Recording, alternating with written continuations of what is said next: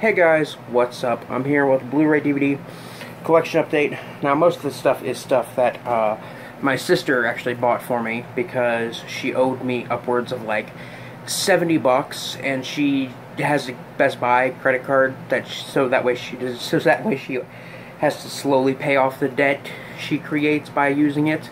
So I took advantage of her having that, and I bought some stuff at Best Buy.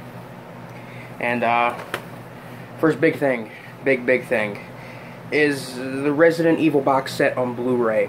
I'm not even a really very big fan of the Resident Evil movies personally. I think the first like 3 of them are good from what I can remember. I remember liking the first 3. I don't remember much of Afterlife and Retribution, the last 2 that they made. And I know that there is another one, the last one in the series, which is going to be the 6th one, which is the final chapter that's supposed to come out like sometime early next year. And I'm not even gonna lie, after seeing the trailers for it, I'm kind of interested, and I'm willing to give it a shot as a kind of a fun B-movie, and I figured this would be a good way to get back into the series. And I recently rewatched the first one, and I gotta say, the first one is pretty solid. And I watched the second one. The second one's okay-ish. I always remember really liking Extinction, the third one. Don't remember much of Afterlife or Retribution, but that's why I got this box set. It was only like $30, and they are all Blu-rays. Next, I got Birdman, or The Unexpected Virtue of Ignorance. I watched this one like last week, I think, and like a week or two ago, and I really liked it. I remember hearing about it winning the Academy Award for Best Picture, and I remember hearing some good things about it, but not being it kind of didn't really do very well in the box office. I remember it winning the Academy Award for Best Picture, and a lot of people saying, how could this have won Academy Award for Best Picture this year? This movie sucked ass. It was fucking terrible. The only thing good about it was Michael Keaton. And honestly, after watching this film myself, I have to say that this is probably the best performance of Michael Keaton's career, as well as probably one of the best movies to win Best Picture in a very long time. It is a very well made, well put together film. It's very funny, very charming, kind of dark, and I personally really loved it. Next, I got anime movies. I got Studio Ghibli films. I finally own some Studio Ghibli films after all these years of neglecting to buy any of them because they were way too fucking expensive. I got Princess Mononoke on Blu-ray and DVD, which I watched Princess Mononoke for the first time this year, and I remember really liking it. And I remember it being very dark and violent for a PG-13 movie. And I gotta say, I wish Miyazaki would have made more kind of like dark films, like more dark R-rated films, because I like it when he does dark subject matter, and this is a great example of one of the darker films he's done.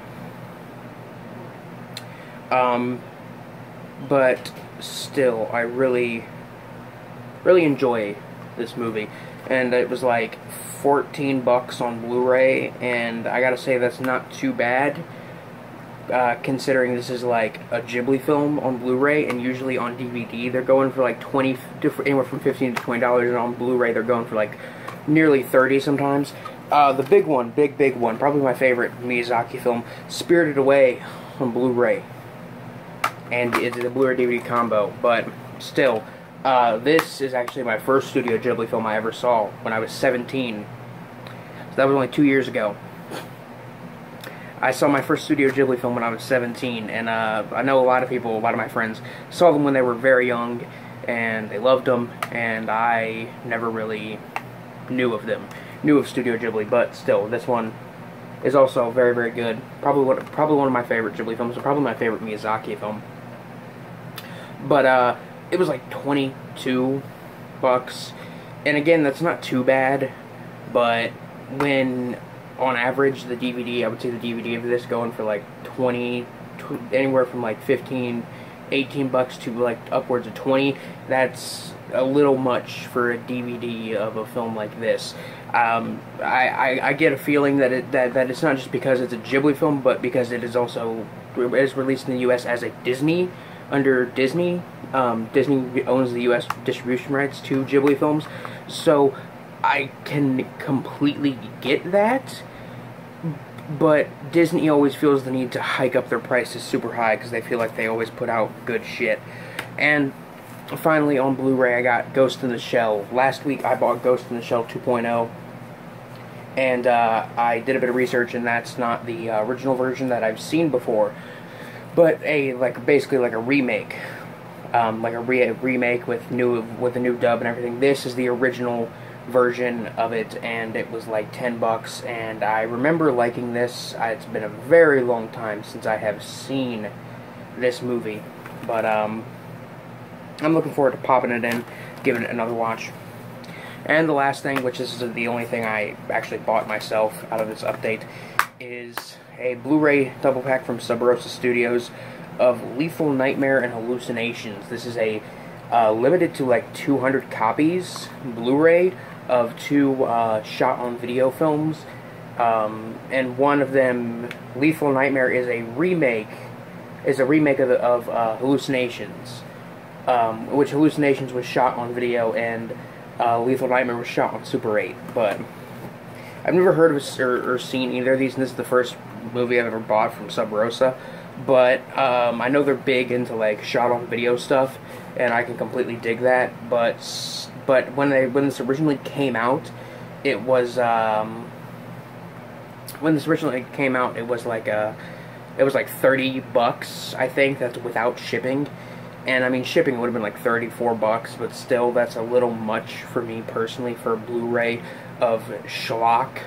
So I waited, and I figured either it's going to go down in price because they're not selling too well, or it's going to sell out and I'm never going to get a copy. And as it turns out, right when they were about at like 6 copies left, it hadn't been selling too well. They brought the price down to like 15 bucks, and I figured that was good enough for me. They also sent out a poster, which I'm kind of mad about, because I have really no use for this poster. It's literally of the double feature, like, movie theater thing that's on the cover of the Blu-ray, and that is kind of fucking stupid, personally, because I'm not going to hang this up. Why would I hang this up? This is a cover to a DVD Blu-ray release. This is not an actual poster artwork. Now, if they would have given me 2 separate posters of the Hallucinations artwork, or just given me one of the Lethal Nightmare artwork, hell yeah, I'd hang it up, because the Lethal Nightmare, at least the Lethal Nightmare artwork looks really, really good. But that is it for this Blu-ray DVD collection update, guys.